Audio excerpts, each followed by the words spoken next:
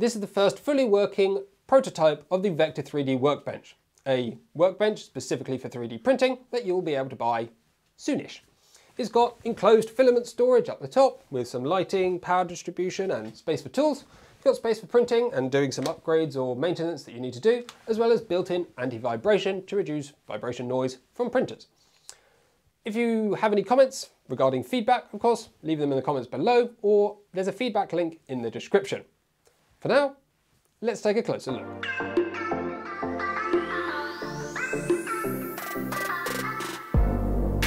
Hello everyone and welcome back to the channel. So of course today we're taking a look at the Vector 3D printing workbench. Today I want to focus on two main things: the overall size and why it is the size it is and what other options may be available, as well as how it's built, the underlying frame, the way the joints go, and how we've kind of made specific decisions to help with cost and distribution and those sorts of things. Before we go any further, I want to cover kind of what the project is and what we're trying to do. So I'm trying to produce a workbench, obviously for 3D printing, that is modular, meaning you can kind of make changes. So you don't necessarily have to have each part, and also upgradable so that if you buy like the basic kit to begin with, it's nice and low cost. It's still a great workbench for 3D printing. But if you get to a Christmas or birthday or want to treat yourself, you can add additional upgrades to further improve that capability. In terms of overall quality, I'm trying to achieve something that will last pretty much as long as you will. Right? So a workbench that basically will last as long as you need it to, 10, 15, 20 years. Everything's built from robust materials and things that you can obviously replace. If you damage the worktop, it's not like glued or integrated into anything. You can just unbolt it and put a different one on. So the first thing I want to talk about is the overall size. Obviously you've got limitations here from the maximum length of extrusion and the size of sheet materials being around 1200 millimeters by 2400 millimeters. The overall dimensions that we've got here, the height is just under 2 meters, the width is 1200 millimeters, the height of the work surface is about 1 meter, and the depth is around 700 millimeters. The height was chosen so it's not too tall that it won't fit in many rooms or be difficult to assemble or turn upright. The width was selected kind of to be in line with those sheet materials, so you can have a really deep workbench, but not necessarily too wide. And the depth was selected because I wanted something a lot deeper than 600, because from my experience, that's just not really deep enough for 3D printing, but less than 800, because I've also tested 800 on a similar frame, and I found that just a bit difficult to reach the back, and also trying to reach the top filament storage when you're already 800 millimeters back from that became quite a stretch. So a combination of those dimensions has helped reach something that I believe is a really good balance.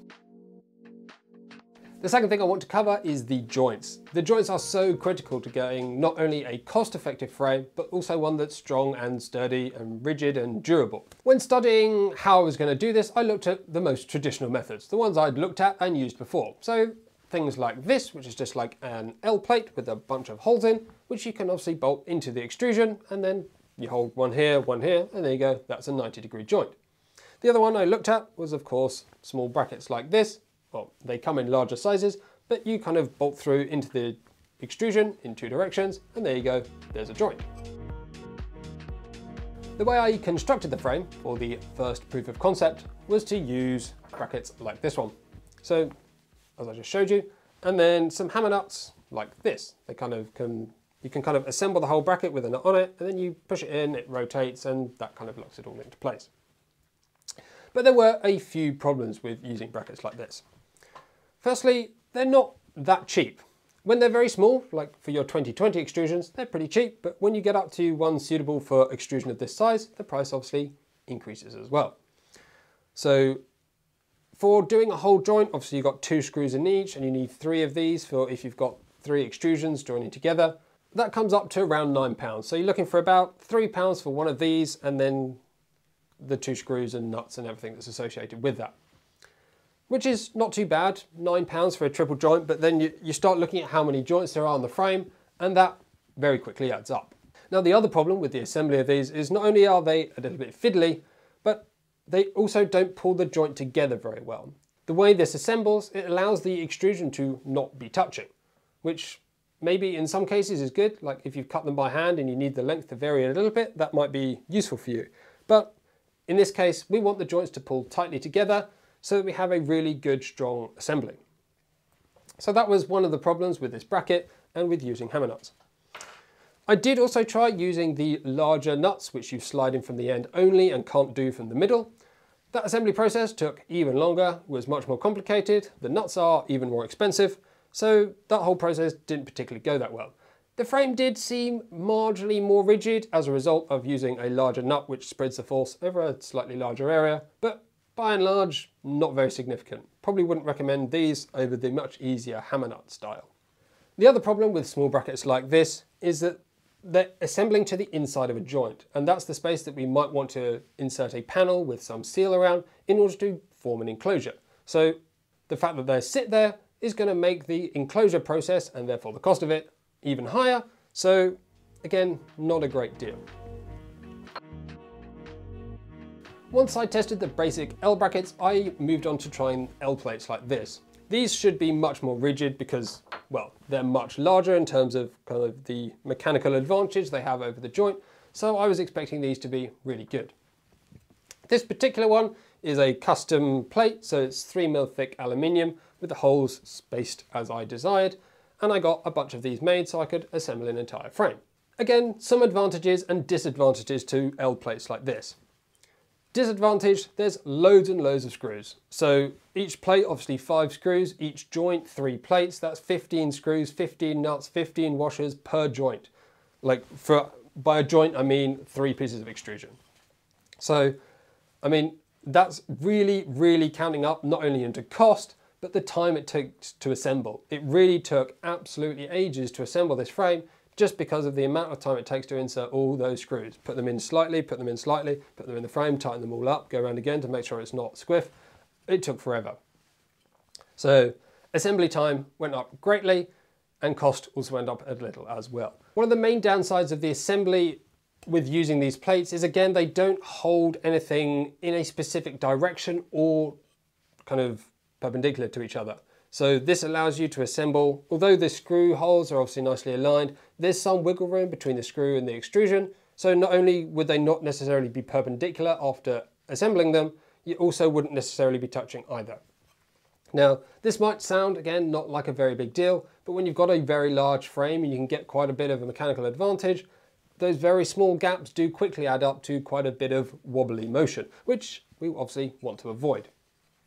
Now, that's not to say that these plates are always useless and never use them. In some ways, if you are happy to take the time to use squares and make sure it's really square when you're assembling it, using maybe clamps and jigs to force everything together as you tighten it down, you could still get a good frame by using these plates. But for something this size and the kind of assembly time that I was targeting, they really just were not the thing that I was looking for. So although these brackets have not turned out super great, one advantage that they do have is that they don't require any processing of the extrusion material. So you can literally buy full lengths, cut it yourself, and you're ready to do some assembly. If you're happy to do that, then that's a possibility, but the interruptions that this one has in the T-slot extrusion and the slight assembly problems that this one can have, not necessarily the best bet. So those are 2 solutions, both of them kind of work. You can make a frame out of them, sure, no problem. But it's not necessarily that cost effective, and the overall result was a little bit more wobbly than I wanted. So I went looking for other options, other solutions which people have made and created that could be suitable for my frame. And this is what I found. So this is called different things depending on where you find it, but it's basically a quick connector. So in order to fit a quick connector, first you have to have a 17mm hole in the end of the extrusion, well, at the side of the extrusion. Then you insert this kind of piece and then another piece in the end. I don't know what to call them, but they're just 2 pieces. Once you've done that, you can tighten the hex key down and it basically pulls the hammer nut in the end, tightening one extrusion against the other. So the basic principle is you obviously have 2 pieces of extrusion with one connector assembled in one and just the T-slot in the other. You kind of put it in, turn it to the side and tighten it down, and it pulls the joint in square. Well, obviously as square as the cut is on the end. I found the cuts to come very square from the supplier that I purchased from, so I found this assembly method not only really quick, but also really accurate. It meant I could get all the dimensions, they were nice and square. I could use other pieces as jigs, so I could like set this like this, put another piece on there, and it just made the whole assembly process so quick. And it's also blooming strong and sturdy. Because of the way that it pulls the joint in together, you get a really good strong joint between the two that's not wobbling anywhere. Another advantage of these quick connectors is they don't interrupt the channel, the T-slot channel, which we will be using. So obviously they have this hex nut on one side, but in all cases you can face that kind of out to the exterior of the workbench, leaving basically no interruption on the other side, which means you can put a profile and material in here in order to create a kind of box enclosure, sort of like what we have up the top on the filament enclosure. The downside, obviously, is that it does require some processing. This hole in the end is not necessarily that easy to drill nice and square and straight when you're at home. So some processing from a factory nearby that can do all that drilling for you is probably going to be a big help. Or, of course, me selling processed extrusions. In terms of cost, these are actually rather effective as well. The actual kind of quick connector piece is around £2.50 to £3-ish. But to assemble a joint with 3 pieces only requires 2. So you've got the processing hole, which is about £2, £2.50-ish, plus the thing in the end, so you're looking at £4 to £5, so that's £10 per joint. While that cost is not necessarily the lowest, it's still fairly low in comparison, and the assembly time is really quick, and the joint is really strong. So really, I think this is the best option that I've had out of all the 3 that I've tested. So that's going to be it from me today. My voice is starting to go, but we have managed to cover everything about the joints and frame and stuff on the 3D printing workbench. So hopefully you're excited. I am too. Don't forget to hit subscribe to hear more about the workbench. This little mini series will be covering more details about the different design aspects and stuff as we go. And of course, leave your feedback down in the comments or in the feedback form in the description. I'll be super happy to hear from you. Obviously, as we're going through this design development, it's useful to have as much feedback as possible. So, as I said, that's it from me today. Thank you very much for watching, and I'll see you in the next one.